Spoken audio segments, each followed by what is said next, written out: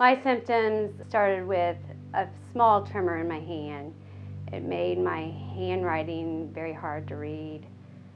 It progressed on to some stuttering, slurred speech, and then tremors increased to where I wasn't able to feed myself, cut food, do daily functions. I was referred to a neurologist just in my local hometown, was evaluated there and was told I had early onset Parkinson's disease. Medication was not helping at all. In fact, it was getting worse, and finally I went to my family doctor and they referred me to the IU Neuroscience Center. Close your eyes now, and can you tell me the months of the year backwards?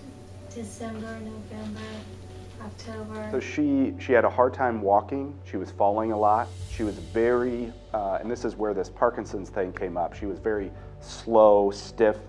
She had tremors.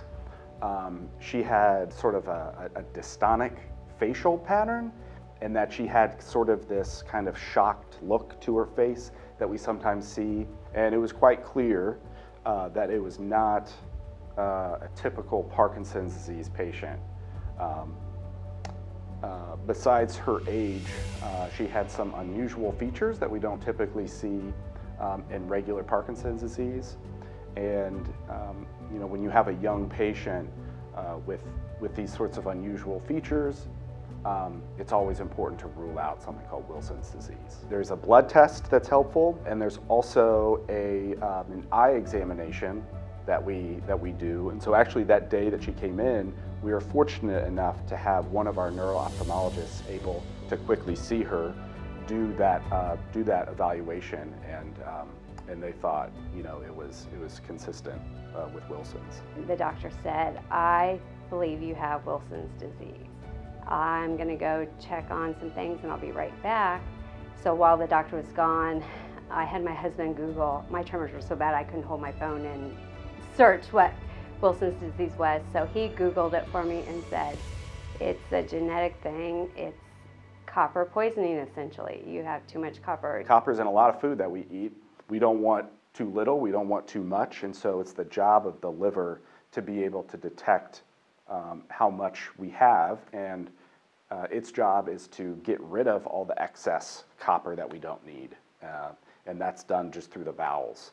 So in Wilson's disease, that process in the liver, it can't do it well. We found out later that there was some liver injury that was going on too, that our GI doctors kind of looked into. She will require a multidisciplinary management between neurology as well as liver specialists. And that's really why we are so well suited to take care of complex patients like Emily. People in Indiana are fortunate that we have this incredible asset of IU Health, working side by side with IU Health physicians for innovative therapies. You know, what she needed is excellence in two specialties, working side by side, and also on the lookout for cutting-edge therapies. We need to start getting rid of some of the copper that's been accumulating in the body, and so there's a medicine that we use that's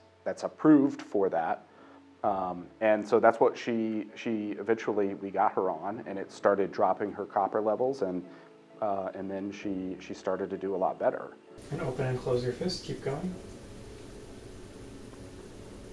It was extreme relief that I could possibly get back to my normal self. At one of my follow-up appointments, I go see a liver and neuro twice a year just for maintenance and blood work.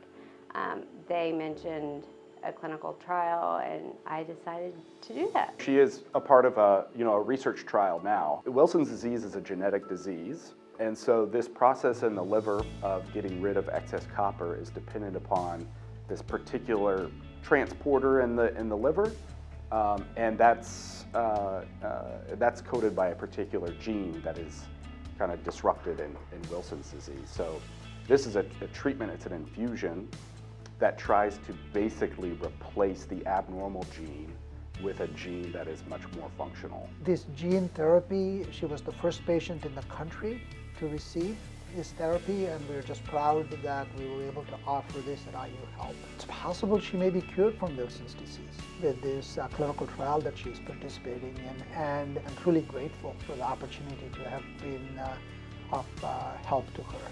As of December this past year, I am completely off standard of care medication. I have videos from way back in the day, and it's very difficult to watch those videos because it's like a different person. You can see yourself, but it's not you. And today I have a full-time job. I work at a school that I love my job. I have a 4-year-old son, so it's nonstop, busy, and I wouldn't ever go back.